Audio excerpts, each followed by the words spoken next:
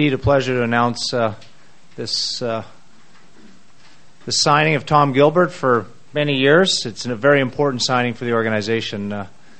Tom has developed into a upper echelon defenseman, and this contract, and particularly the length, gives me a great deal of satisfaction in the organization, knowing he's going to be here for a lot of years. A real pillar of the franchise, we anticipate. And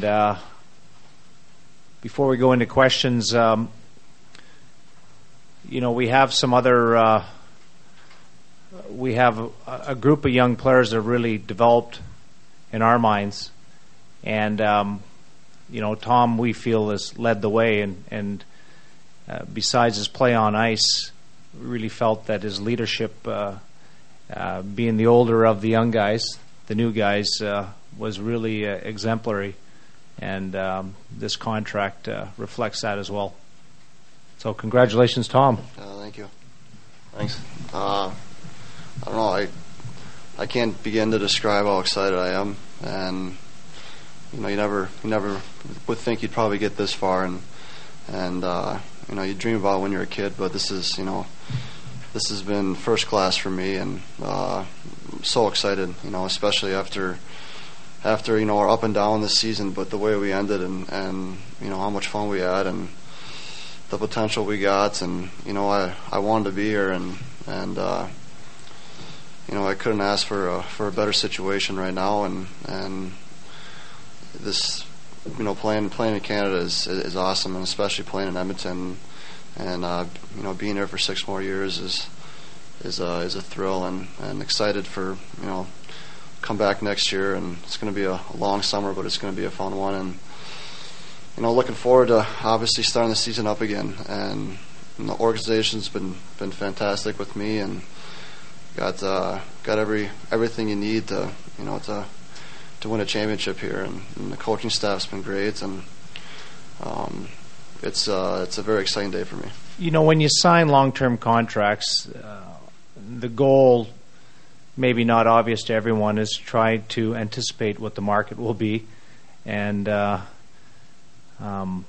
you certainly you want the contract to be fair.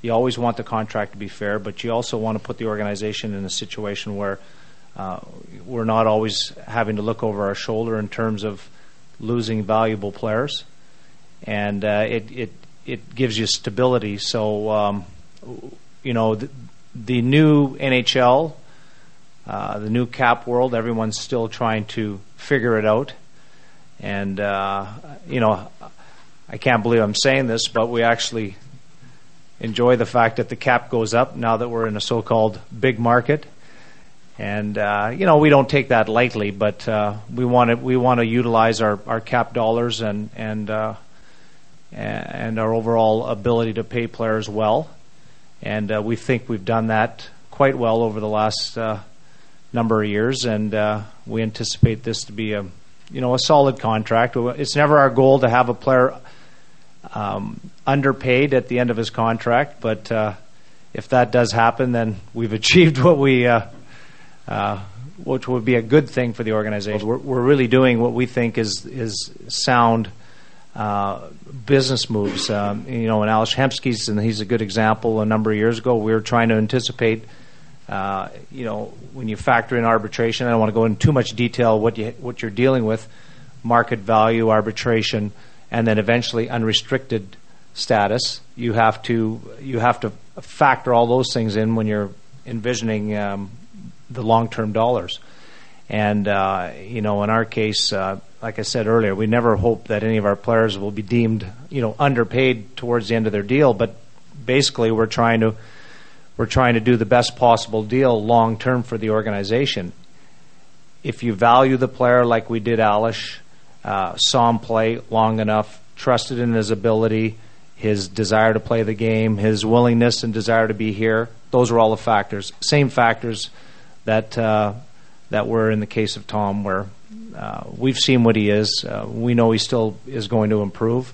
But even if he played the way he did last year, he's a very high-end defenseman in the NHL already. And he's was finished his second pro year, but he started in the NHL at a later time. He played his 4 years of college and then came here. But he has the physical ability, he has the talent, he has the head, and he has the desire to play a long time. So, and to your point about a number of players, yes. If I remember a number of years ago when Bob Gainey locked up the core of his team for 5 or 6 years, and fortunate for him, that team was able to go on and be competitive, win one Stanley Cup, and challenge for about 5 or 6 years in a row. So, wise move on his part, and let's hope it'll be a wise move on our part a couple years down the road. We have a great sense of the market. Rick Olchuk, who's did all the legwork behind this deal, and I thank him for it.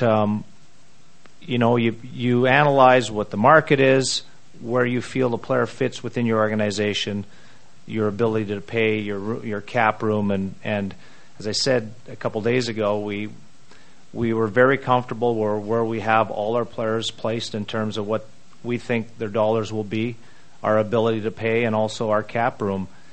So it wasn't like we were fearful in these negotiations, particularly because we're already in the ballpark where you would anticipate if there is going to be an offer sheet that that's you can deal with it.